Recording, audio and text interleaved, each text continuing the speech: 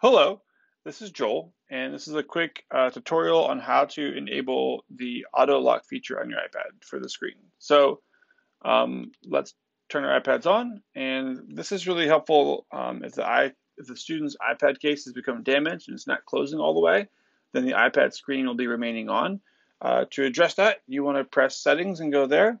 If your settings opens up in General, you want to go one below General to where it says Display and Brightness, and you can see that's on the left-hand side. Now come over to the right-hand side, 1, 2, 3 down where it says auto lock. Mine is already set to 2 minutes. Sometimes the students might be set to never. If it's on never, which I think might be the default, that means the display will never turn off. And if the case is broken, the display stays on and the battery dies really quickly.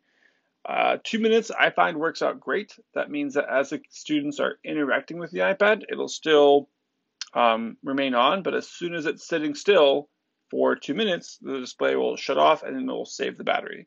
When you're done, just go back and you can see there it says 2 minutes, and so you're good to go. All right, thanks, and I hope you found this helpful. Have a great day.